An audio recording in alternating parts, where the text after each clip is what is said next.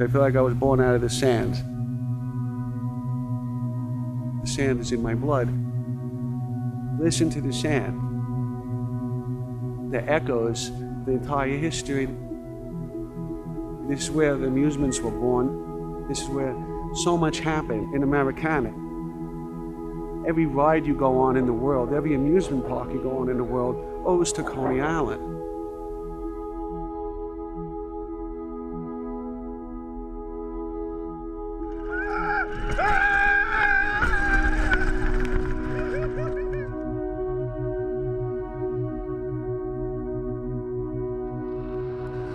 How you doing? I'm Jay, and I'm going to give you a little tour of Coney Island today, both Coney Island's history and a couple little stories from my own personal history as we go along.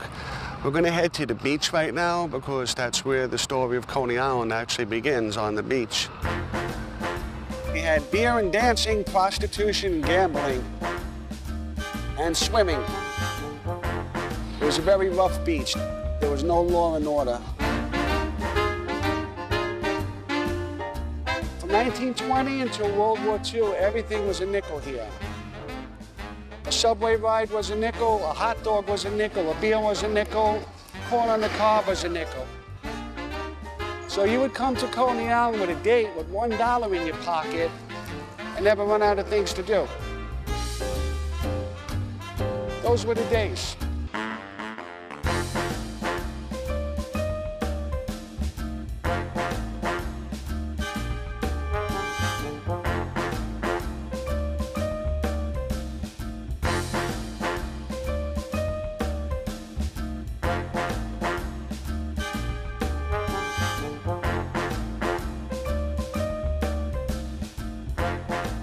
It was just like this gigantic midway, 10 blocks long. It's the greatest place in the world. Not too many people even realize anymore the historical significance of where we're standing right now. This here trolley pole goes way back to the time when Dreamland was actually here.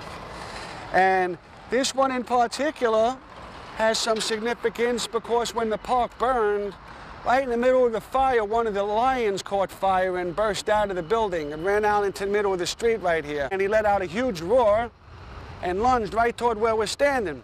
So everybody in proximity of where we are scrambled right up this pole. I feel like all these places I'm describing, you know, from the past, I could see them in my mind. Luna Park, and Steeplechase, and Dreamland. I truly feel like I was there. You know, the sounds, the sights, you know, the experiences, I just absorbed it all. I could see it playing as a movie in my head almost.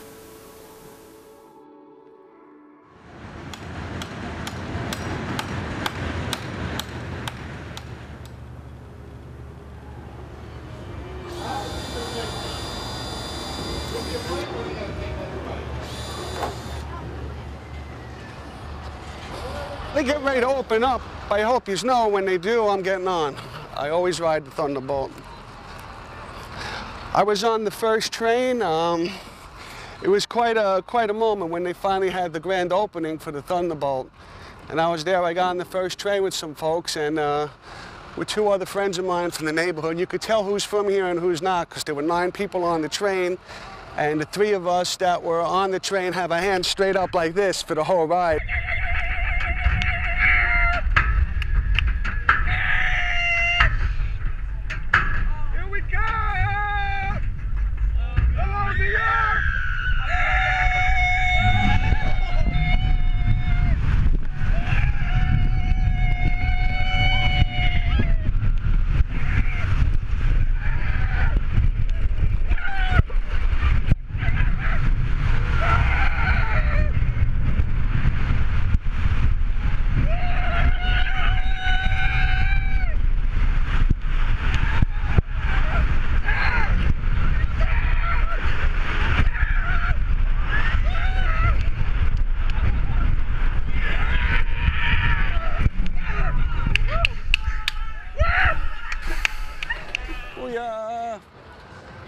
someone puked right at the top of the loop.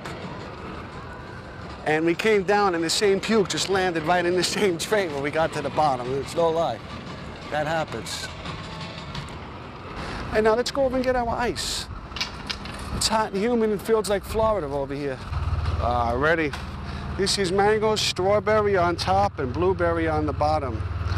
All of Rita's ices are made from fresh fruit. That's insanely good.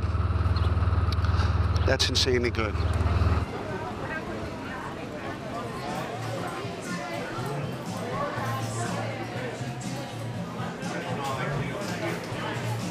You go to Nathan's back then, the lines were out to the sidewalk, so they had to be fast. They had a long grill with 10 guys. Each one will put out 20 hot dogs a minute. Now you wait 20 minutes to get one hot dog. Back then, you had people that worked those grills for 30, 40 years, their whole lives, because they worked for Nathan himself. You know, and he treated his people good. Every single place in Coney Island was like that. You had a sense of place, you had a sense of character.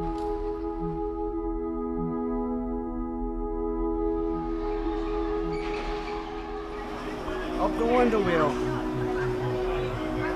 Bye-bye. Never closed, never stopped. It never lost its spirit, never lost its fun, never lost its heart. You know, this is the heart of Coney Island right here.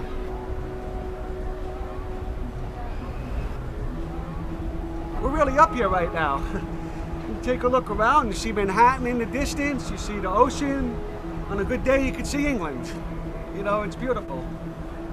There's a million Ferris wheels in the world, but there's only one Wonder Wheel. These were all rides. We had carousel, we had funhouse, we had a dark ride, arcades, food stands, shooting galleries, a kiddie park. That was the north side of Surf Avenue. Surf Avenue was amusements on both sides. You took it away, and here we are. We have furniture stores now. You come into Coney Island, okay, the world-famous amusement capital of the world, okay? You're gonna come here to buy a sofa bed or a futon? And what are you gonna do? Take it on the subway with you?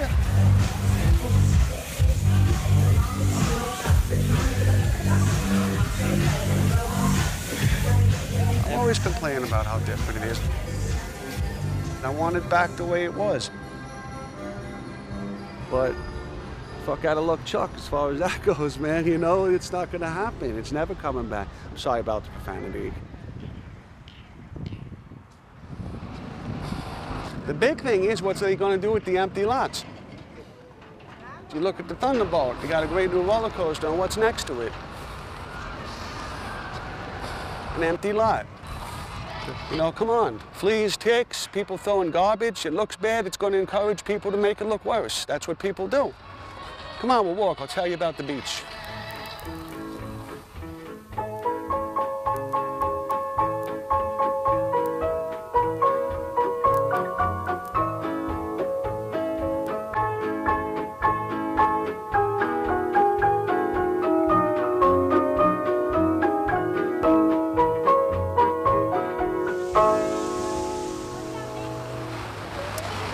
It's a perfect example of what I'm talking about right here, doing it half right. If you look up at the pier after the storm, they replaced the wooden timbers with these concrete beams, which is good. This is very good because it's too heavy to be lifted in the future by a future storm. But the decking's all wrong. It's fake wood. Why are you going to have fake wood? They solved the problem of the thing being floated away by making the concrete beams. This is beautiful. But the decking, plastic, Coney Island isn't about plastic. Come on. I'll show you a little more over here. How do you like that view up the pier, huh? It's like the boiler room of the Titanic.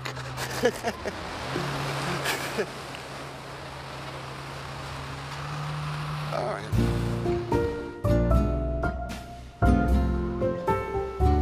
My mom's parents met here. They dated and they got engaged. We went on the Wonder Wheel. If it weren't for that meeting in Coney Island, I wouldn't be here.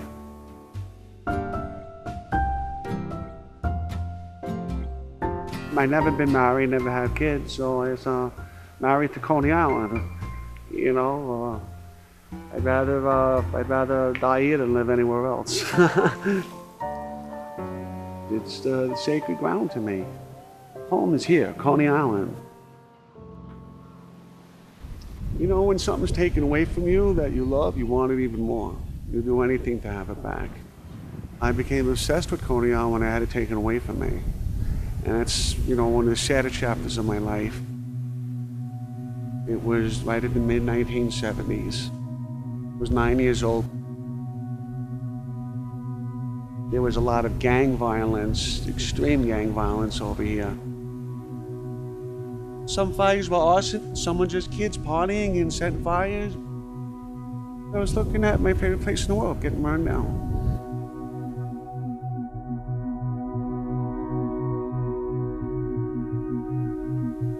My dad says to me, "This is why we don't go to Coney Island anymore."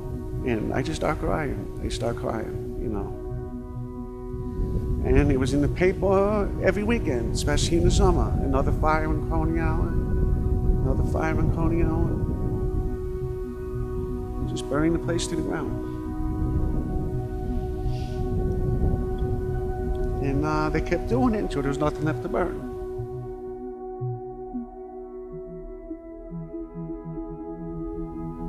My parents, they just moved us out of Brooklyn completely. We moved to Staten Island. The whole family went to shit when we moved out there. So I just packed up everything and moved west. I changed addresses 35 times, and that Coney Island sand always was with me. And the moment I left, Coney Island kept calling me back. Everything was gone. The private developer bought up all the properties, and then they ripped out the whole park. We protested on the steps at City Hall, and we got the city to buy that property back. And that's how the amusement industry was saved here. This really should be designated National Playground. That's the only way this will ever be fully protected and get the recognition it deserves ever again. This is where every amusement park was born out of. This is where every major ride invention was created out of. You know, we're on the right track. We got new rides coming in.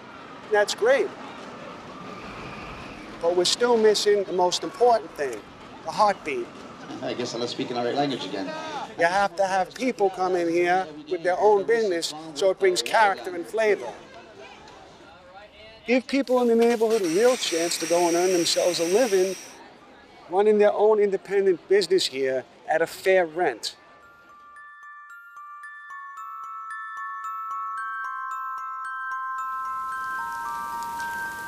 I feel like I'm an ambassador for Coney Island. Eventually, my time will be up, but Coney Island will keep going.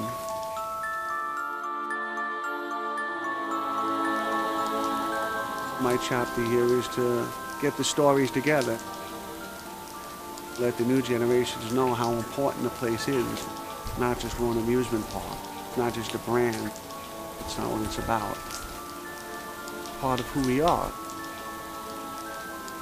People need a day off. They need to be amused. And that's why they come to Coney Island. Always did, and always will.